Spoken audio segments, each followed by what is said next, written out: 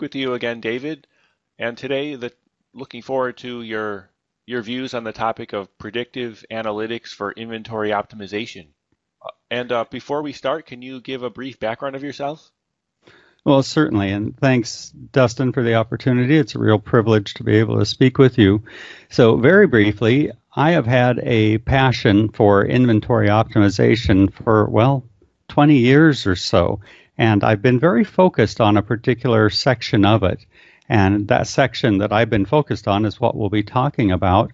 But I am now a business partner with a software as a service company by the name of Right-Sized Inventory.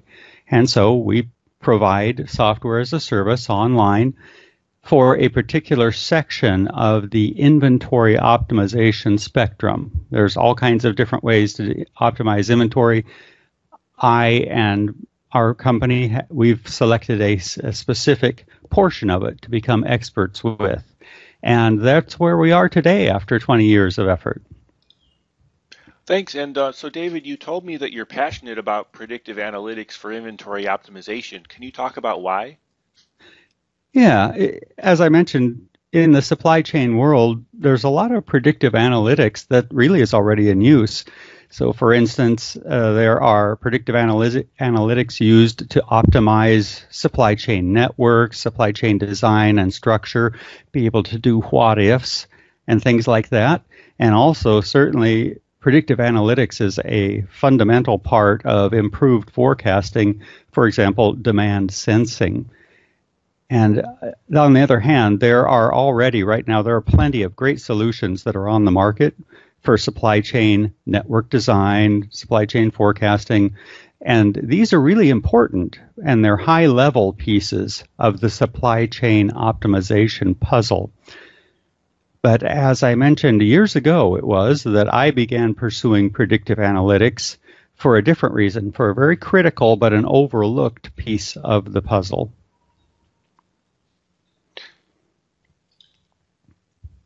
And but it sounds like you've already listed the general supply chain categories. Can you talk about what's missing? Well, sure. So it's certainly understandable that supply chain professionals, they focus on what a supply chain's future state could be. So, for instance, they may say, we can get this improvement if we restructure our network like this. Or they might say, we need a forecasting tool that will provide X improvement. And really then, to use predictive analytics in those kinds of high-level areas, that requires changes, and changes always take time. But really, in the meantime, their businesses are running on their existing supply chain.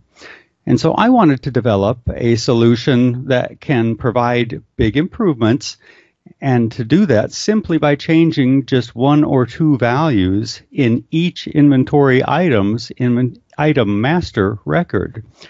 And so these are values that don't require any changes to the supply chain itself.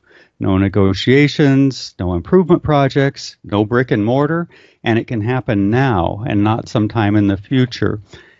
And as I thought about it, I knew that the key to doing this was to use the power of predictive analytics to determine and to truly optimize these one or two important values.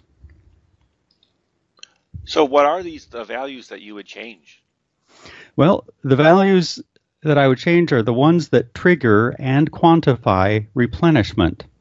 And so, for instance, if it's an MRP system, the value that triggers and quantifies replenishment is safety stock. In a Kanban system, it's the quantity per card and the number of cards. So in that case, there are two values, not one.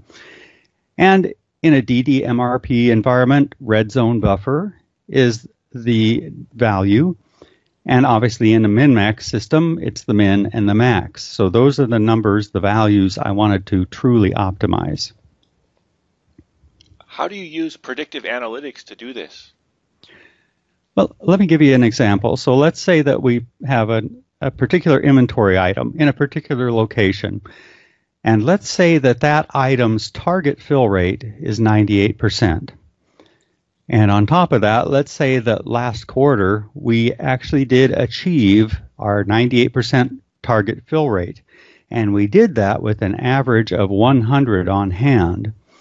So the question then is, does this mean that 100 is this item's optimal level for next quarter? And of course, we'd have to answer no, because next quarter's demand and supply values will all be different, and that will be true even if nothing changes in that item's supply chain. So the question then becomes, if 100 isn't optimal for this item, then what is? And that's been a chronic question, and everybody knows that if you just constantly change an item's one or two inventory policy values, the one or two values I talked about earlier, if you just keep constantly changing those to drive the inventory levels, that really doesn't work. In fact, it usually makes things worse. And also, everybody knows that formulas don't work to calculate those one or two values that drive inventory level. But predictive analytics does work. So let me give you another example. Let's say that a business measures its actual service level performance, its actual fill rate performance over the course of a quarter, 3 months, a business quarter. And perhaps, once again, we'll use a target fill rate of 98%.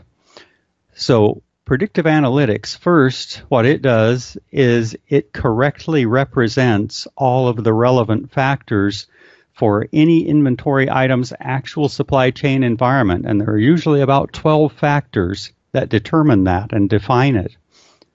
Second thing that predictive analytics does is it performs thousands of independent random simulations of that item's actual demand and supply process for a quarter. In this example, we said the business measured its service level over the course of a quarter. Then next, predictive analytics for that simulated quarter, for each of the thousands that it does, for each one, it finds the optimal inventory level that will achieve the target service level, 98% in this example, that will achieve that without expediting. And then the next step predictive analytics takes is that it now has thousands of potentially optimal inventory levels. And so then finally, predictive analytics from these thousands of possibilities, it selects the level that provides the desired confidence of achieving that target fill rate in any quarter, not just like last quarter, the example we gave. So that inventory level that predictive analytics defines, that might support, let's say, achieving a 98% target service level for perhaps 7 quarters out of 8, or 11 months out of 12, or some other confidence level. And of course, things like the target service level, the service level cycle, the confidence level we just talked about, and many other inputs, well, those are all variables that go into the predictive analytics model. How did you ever figure out the formula for this? Well, I realized that modern computing speeds, they now enable doing a probabilistic simulation. Some people call it a Monte Carlo simulation. And I worked on it over the course of many years, and I finally developed, and then I perfected, and then I patented, and then I marketed my predictive analytics solution. And so that solution, that predictive analytics, optimizes any and every inventory item in any and every location. It seems like a narrow scope for a solution. So why? Can you explain a little bit? Certainly. Like I said earlier, there are already so many great predictive analytics solutions for high-level supply chain optimization. And rather than trying to compete with them, or certainly not trying to compete with big ERP, my goal instead is to enhance any environment by providing a solution with significant improvements that can be implemented immediately. So that's my goal, really. Well, thank you for sharing today, David. Well, it's my pleasure. So thank you so much for taking time with me.